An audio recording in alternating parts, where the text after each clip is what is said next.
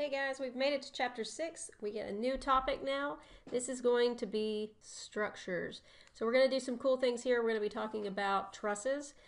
Some of these will look very familiar to you if you've ever driven over a bridge over a large river. So if you've been over the Mississippi River, for example, you've seen a truss. We're also going to talk about frames and machines after we talk about the trusses. All right, so let's first go over what exactly is an engineering structure. Essentially what it is, it's just going to be a connected system of members that are built to support or transfer loads. Right, so that's all it is. And the key thing here is it's got to be able to withstand the loads that are applied to it. Right, so you don't want it to fail and then have your structure break down. Now first let's talk about a truss.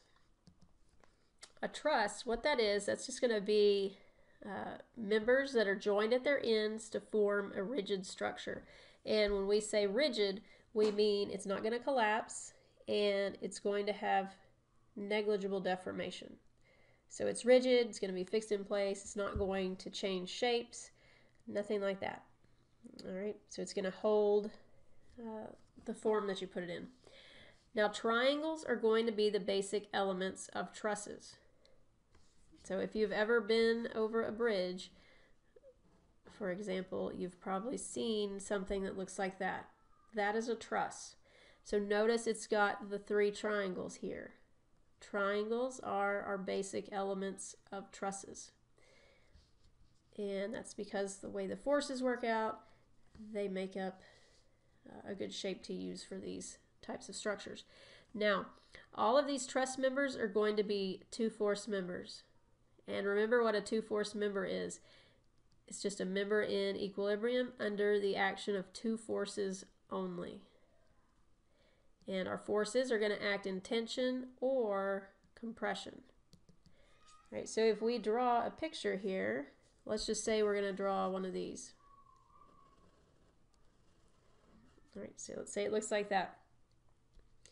When we say it's a two-force member, we're going to have forces like this.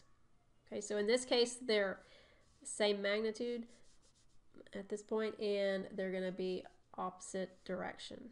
This would be tension, and that's because these are pulling away. So the member itself is being pulled in different directions, so that's in tension. All right, now the other one would be if we have two forces pointing inward. So this is, let's call this B and this A, and we'll call this B and this A.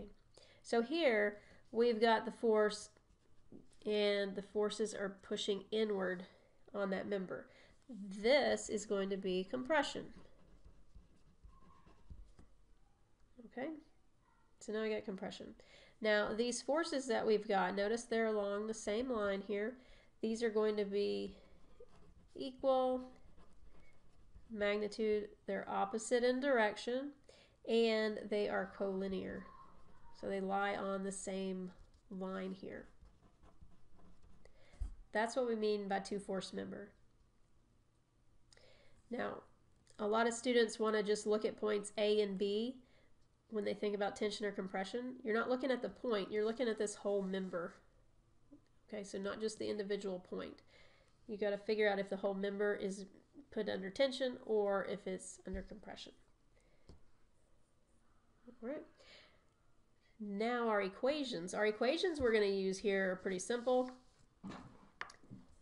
For equilibrium, you guys can probably guess, we're going to have the sum of the forces equal 0, and sum of the moments will be 0. All right. And then another thing we need to think about is Newton's third law. Okay, this isn't necessarily for equilibrium, it's just for these problems in general. Let's review Newton's third law. Remember for this one, it stated that for every action, there's an equal and opposite reaction.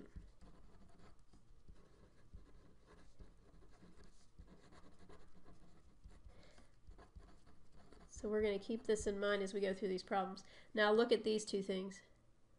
If you think about it, Newton's third law here, we're going to have that in place. So look at this. These are equal but opposite in direction, right? So we can say that FA is equal to negative FB. Right, so just keep this in mind. We're going to revisit this when we go through our trusses. All right, so let's talk about the first method we're going to look at. We're going to use two different methods to solve these truss problems. And the first one is going to be the method of joints. Now, this method, it's really simple to do, but it can be kind of long and tedious, morning and now. So these problems can be kind of lengthy, but they're not really hard to do. They just have a lot of little pieces to them. So first, let's talk about what a joint is. A joint is going to be where our members come together. So if I have something that looks like this, let's look at this piece right here. So if you look, I've got four members right here. They're all coming together at this one point. That would be a joint. Now, in order for the whole truss to be in equilibrium has to be satisfied at each of the joints.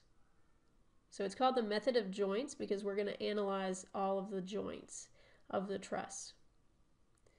And you'll see when we get to the example. Okay, so again, this method is really simple. It's not very hard to do. It's just kind of long and tedious. So let's stop this video here. We'll pick up in the next one with the example that you see right here.